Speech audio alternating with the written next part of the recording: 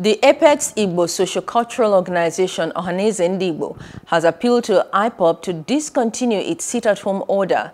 They've been advised to explore other means to demonstrate support for their embattled leader Nnamdi Kanu. However, IPOB's sit-at-home order turned bloody on Monday as hoodlums wreaked havoc in Anambra and Imo states, killing at least 4 policemen and 4 other persons. Many were injured and vehicles were also burnt, while banks, markets, schools and other public places were shut down. People had to stay indoors out of fear of being assailed outside.